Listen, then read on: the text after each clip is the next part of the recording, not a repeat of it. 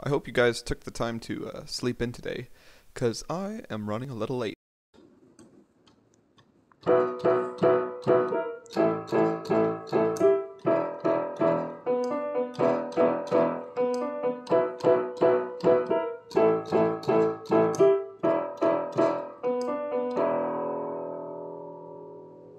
So let's jump right into it with National C60 Day, a day to create awareness of the molecule C60, labeled as a free radical sponge with unbelievable antioxidant properties and countless benefits.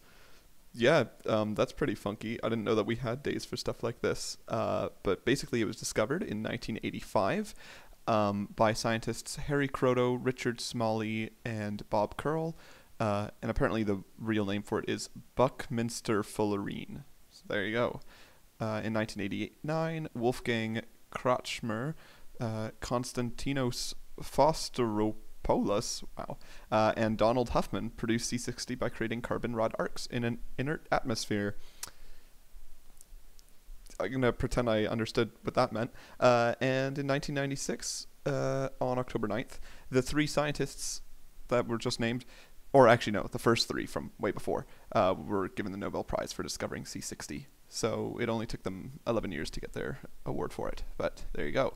In 2010, a human study finds that when applied topically, C60 is effective at lessening the appearance of fine lines and wrinkles. So that must be what the people are using in those ads that are always like, doctors hate this person's one trick at nice looking skin.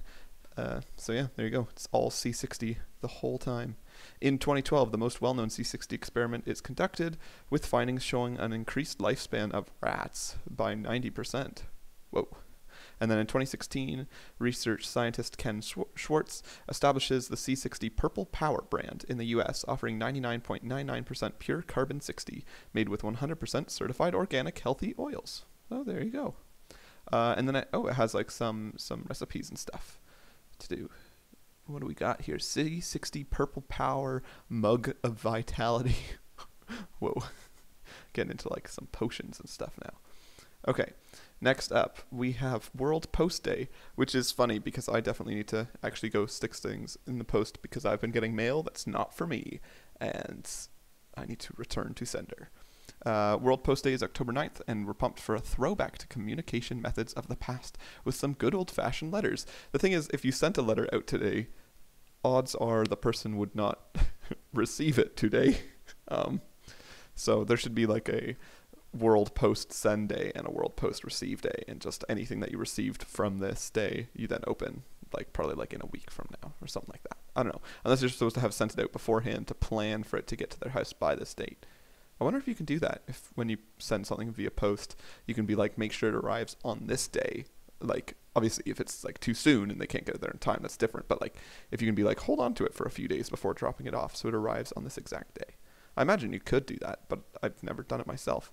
In 1840, postage stamps were invented. In 550 BC was when the first postal service was ever established, which was, the first organized postal system originates in ancient Persia on the orders of King Cyrus the Great. In 225 BC, the oldest example of an official post comes from 3rd century BC Egypt. In 1969, World Post Day established. I totally almost read that as World Post Day abolished, and I was like, oh, rip. This actually died back in 1960s. I guess no more of this day. So let's see. How can you... Oh, no, we're not going to do participation. We're going to do 5 amazing facts about the postal system. Number 1, it processes 5,000 letters a second. Number 2, it receives no help from Uncle Sam. Oh, the USPS receives no tax dollars for operating expenses. So that's in the States, but who knows how it is other places. 3, it has ancient English origins. The word mail comes from a medieval English word referring to a traveler's bag or pack. All right, there you go. Number 4, it used to walk like an Egyptian, which is talking about the thing that I already mentioned. And number 5, it started zip codes. Oh, there you go. Now I just get ads for this, like, 3 square thing, so maybe I can get packages delivered to just any meter by meter square or 3 meter by 3 meter square in all of Canada by using that. That'd be interesting. And following with that, we have Curious Events Day. Pourquoi? It's the day to wonder about everything we've ever wondered about. How did they get those clipper ships inside the bottles? Clipper ships? Like the ones that people build inside the bottles? Oh. Who figured out how to tie shoelaces? Oh, I was getting really excited. I was hoping that it was going to be like, what do you call the little thing on the end of a shoelace? Because I was like, yeah, that's an egglet. We got that one from Phineas and Ferb. What's the most recent sighting of Bigfoot in North America? Some would say never. And others would be more persistent in the search for Bigfoot. History of Curious Events Day. It's aptly named since itself is a curiosity. No one knows how it originated or when, and certainly not why. Okay, I think that whoever invented this or like wrote this article is just having a bit of fun with it. Curious Event Day's timeline. 1869. Fake news. A farmer in Cardiff, New York buries a 10-foot stone statue on his land, has two guys discover it while digging a well, and manages to turn the fake petrified man, his Cardiff giant, into a popular attraction for several months. Cool. 1900. Look behind the curtain. Wonderful Wizard of Oz, about the search for a wizard who turns out to be a charlatan. Ooh. 1934, the Daily Mail, a London tabloid, publishes a photo of a curious creature with a long neck and one or two humps in Loch Ness. Oh my goodness. 1947, the crash of I was going to say a UFO, but here it says unidentified wow, I'm messing up my words there. Unidentified flying object. There we go. Near Roswell, New Mexico, spawned 70 years of speculation about whether the U.S. government could be concealing the fatal arrival of aliens from outer space. One of the ways to celebrate it is by debunking a conspiracy theory. Yeah, have fun with that. Hunt a missing person? Jeez. All right. Or get a tattoo of Natalie Wood, the actress we remember from Miracle on 34th Street. Drowned mysteriously in 1981. Recently, her case has been reopened, and her husband, Robert Wagner, now 90, was named a person of interest in her death. But why did you get a tattoo of her then? That seems a bit, like not the best idea. 5 facts about curious deaths and disappearances that will blow your mind. Okay, I'm just going to read one of these because I want to get moving on this. Number 4, theories of cannibalism, going native, and drowning have competed since 1961 when Michael Rockefeller, son of Nelson Rockefeller, was dumped off a catamaran off the coast of Indonesia, set out to swim ashore with 2 jerry cans attached to his belt, and was never seen again. All right. There we go. Whoops. That was quite the one to read. I Love Yarn Day, celebrated on the second Saturday in October, which is today, by yarn enthusiasts and craft lovers all over the world. On this day, we celebrate all the talented DIY yarn crafters, crocheters, and knitters who create incredible things from yarn, from scarves to art to blankets. Let's see. So I imagine the thing is just like, oh, you can make some yarn, and that's how you can participate. Learn about yarn, make stuff out of yarn. 5 things you can make with yarn in under 5 minutes. Ornaments, tassels, pom-poms, gift bows, beaded necklaces. I don't know how many of these you can make under 5 minutes if you have no idea what you're doing, though. Like, well, a beaded necklace, would you really have to, like... I'm trying to think how much of it is actually made of the yarn, because, like, with the pom-poms, it's not like the actual pom-pom itself is made of yarn. I imagine not, anyway. So it's just tying a pom-pom to something. Ha ha ha ha. Then we got, I want to say Leif Erikson Day, but I'm guessing it's actually Leif Erikson Day. That's how it would be Germanic anyway, but who knows, maybe his name is Leif. On October 9th, Nordic communities worldwide will celebrate this day, remembering the explorer credited with bringing the first Nordic people to America around the year 1000. Yeah, we're having like Columbus Day at some point this month too, I think, but this guy actually kind of founded America at least more first than Columbus did. The timeline in the year 999/1000, Leif and his crew of 35 men leave Norway for the New World and touch down in North America. In October 9th, 1825, 52 Norwegian Quakers land on the shores of New York in the first organized migration, and Congress honors this as the date of Leif Erikson Day. Oh, there you go. Wait, so why is it... Oh, wait, no, this wasn't one of the ones that was just, like, celebrated on a Saturday. I was like, shouldn't this actually be October 9th always then? There we go. And 5 incredible facts about Leif Erikson. Often in northern states, including Wisconsin, Minnesota, and Michigan, Norwegian communities come together to put on Leif Erikson festivals, complete with competitive runs, Viking weddings, and craft sales. They should also throw some Viking funerals in there. Those are always a hot time. Number 2, it's not just one day. The Leif Erikson Lodge in Seattle, WA, holds events and meetings in Leif Erikson's name throughout the year. Land of the Grapes, where Erikson's ship first touched land, what is likely eastern Canada today. Oh, hello. There were so many vines and grapes that he named the land Vineland. Except it's like spelt Vinland, but I've never heard anyone actually say that. I've been to Vineland. And then it goes on for a bit. So we're just going to move on to World Hospice and Palliative Care Day. World Hospice and Palliative Care Day takes place on October 9th with the goal of improving the quality of life for people affected by serious health problems. Just going to see what we can find here. 1800s. The first homes and hospitals are used for the purpose of hospice care pioneered by women. 1900s, Sisters of Charity develop hospice facilities across the world. 1967, Dr. Cicely Saunders influences the modern concept of hospice care at St. Christopher's Hospice in England. 1990s, hospice becomes an official medical subspecialty, and thousands of hospice agencies operate around the world. And in 2005, the first World Hospice and Palliative Care Day is held along with the Voice of Hospice global music event.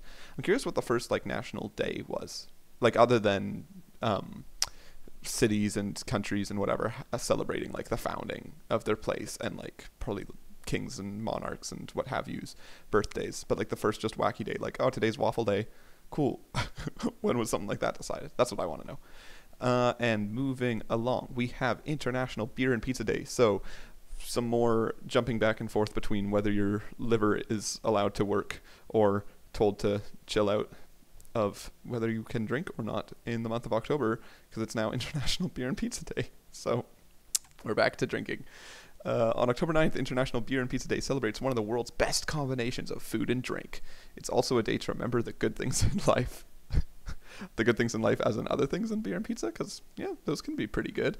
What are some of your favorite food and drink combinations? Oh, wait, this article is just asking questions. This isn't telling me anything.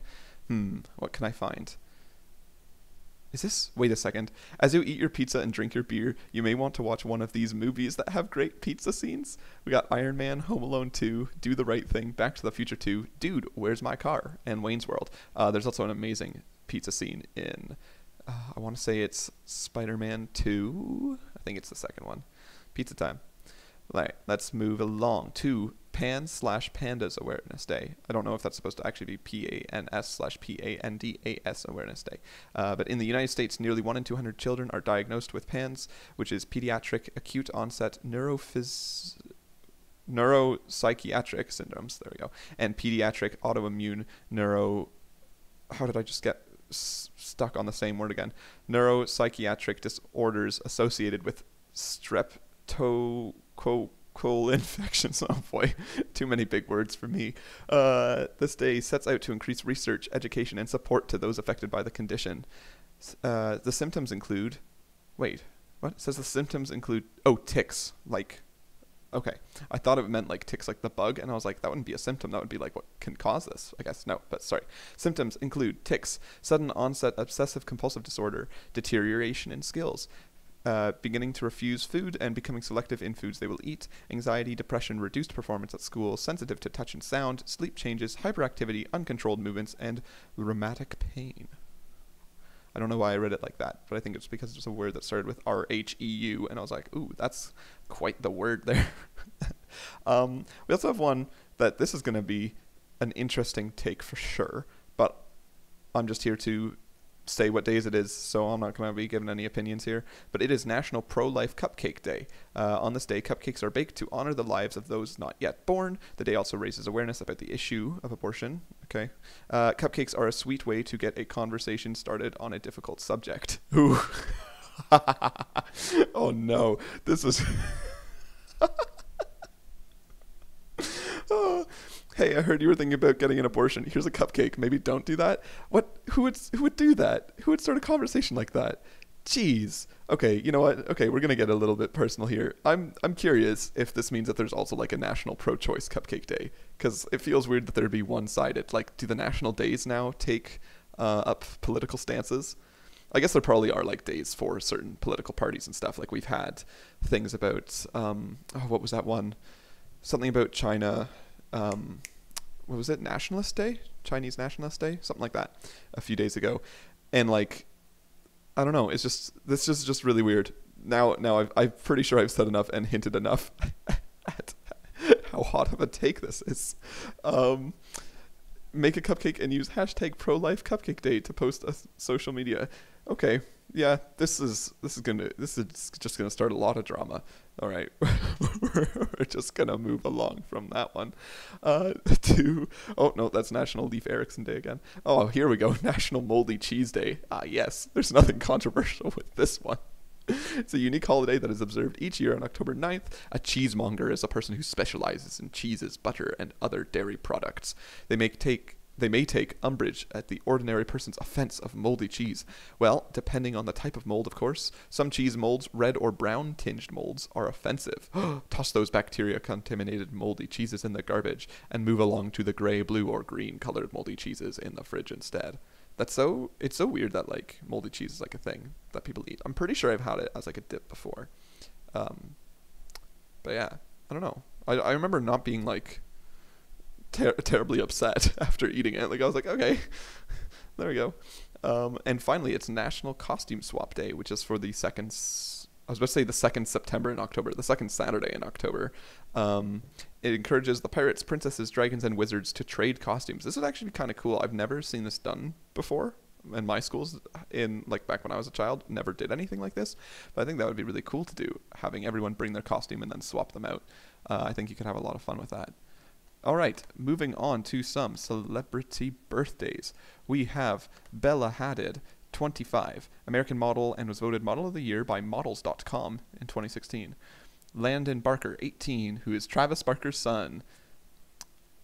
Travis is an American musician he's covered in tattoos. That's all I got. I don't know what makes Landon Barker so special if he's just someone famous as his son. Like, moving on to someone that I actually know, John Lennon. There we go, 1940 to 1980, a member of the Beatles. And he's got too many songs to list, but the ones Google gave here are Imagine, Hey Jude, and Let It Be. Also, if you want a fun Beatles cover, look up Mrs. Miller's cover of It's a Hard Day's Night. You won't regret it.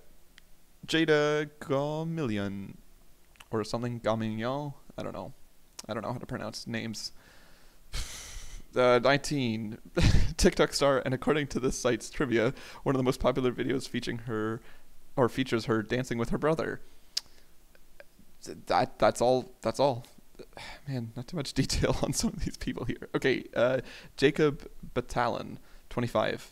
He is Ned from Spider-Man movies, like the newer ones. He's also in the movie Every Day, Let It Snow, a few others. We got Sharon Osbourne, 69, British television personality, married to Ozzy Osbourne. Nice. She was in the movies It's a Boy Girl Thing and a bunch of Ozzy-related movies and shows. Oh, sorry, I meant to just say oh, no. Yeah, there is an Osbourne show here. Okay, cool. And then other shows like Lucifer, The Talk, and The X Factor. Then we have Steve Burns, 48. He's from Blue's Clues and made a video recently talking about the fact that he's still all of our best friends, and he had disappeared because he went to school, and I think he's returning for like the 25th anniversary of Blue's Clues, if I'm getting that right. And finally, we have Brandon Routh, 42. He was Superman way back when and played Daniel Shaw in the show Chuck. That's where I remember him. And he's apparently in Scott Pilgrim vs. the World. There we go. Okay, on to some random Wikipedia stuff. 1900, the Cook Islands become a territory of the United Kingdom. In 1986, The Phantom of the Opera, eventually the second longest running musical in London, opens at Her Majesty's Theatre. In 2009, first lunar impact of NASA's lunar precursor. There we go. I was about to say persecutor. I was like, oh my gosh. No, the lunar persecutor. Jeez. No, the lunar precursor robotic program. And 1845, for our random birth, we got Carl Gustav Thulin, a Swedish ship owner who passed away in 1918. And his random thing from Wikipedia that I've grabbed up is that he co-owned and later became the sole owner of the shipping company Nordstrom and Thulin. Ooh. He was the son of Andre Thulin, Charlotte Thulin. Oh boy. In 1861, he was employed at the age of 16 by shipbroker Carl David Nordstrom. Actually, it's probably like Nordstrom. Yeah. That's a cool name. I like that.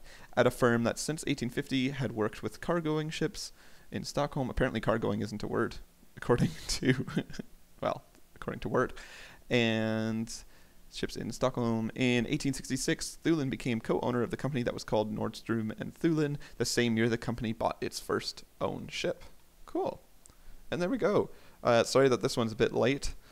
Hopefully, because it's Saturday, everyone slept in. But if not, and people were waiting for this, then I apologize. So stay safe, stay moldy, and you'll be hearing back from me tomorrow.